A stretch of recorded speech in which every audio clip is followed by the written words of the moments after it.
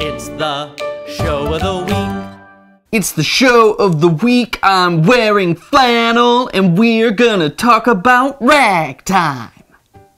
That didn't sound like ragtime at all. This show is great and multifaceted, and I could talk about it for hours, but the thing I enjoy most about this show is how it handles its chorus. You know this, in a lot of shows, the chorus is just the backup dancers. They're the people to come in to make the music seem bigger and to represent the outside world. Ragtime, on the other hand, I would argue is a show about a chorus. I mean, 3 choruses if you want to get pedantic, but that's really beside the point. There are so many almost protagonists in this show, and I think there's arguments for all of them to be the main protagonist. I have a choice who I think is the main protagonist. I'm sure you have a choice who you think is the main protagonist, and they might be different, but we could justify them, and that's one of the things that is so effective about this musical. Because Ragtime is a show that's not about a person, it's not about an event, it's about an era and the feeling that comes with it. And that's even embodied in the way that Ahrens and Flaherty use the music ragtime as a motif throughout the show. I mean, you listen to that first number and it's all about that distant music, that distant ragtime music. It's the sound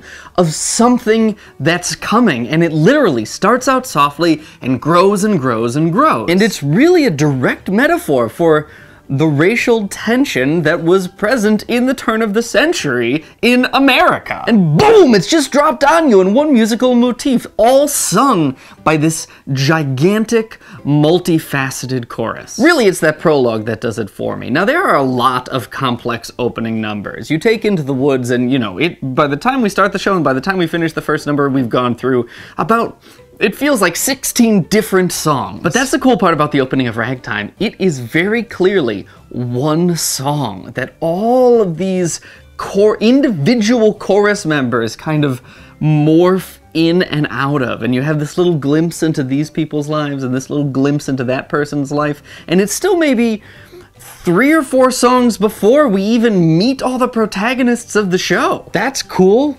That's original. What a way to start us. And then, of course, as the show goes on, we get more details of all these different previously chorus members' life as they come and kind of worm their way out of the woodwork. But I was sitting here thinking about this, and I can't think of another show that introduces various different characters as part of the chorus first. There's something about that creates a very kind of large, epic feel to the whole thing. It's really neat. And it's beautiful, and it's really sad and really moving, and is definitely a commentary on lots of things going on in America right now. And that's what makes it a great musical. And that's what makes it the show of the week. And that's what makes it something that you should listen to.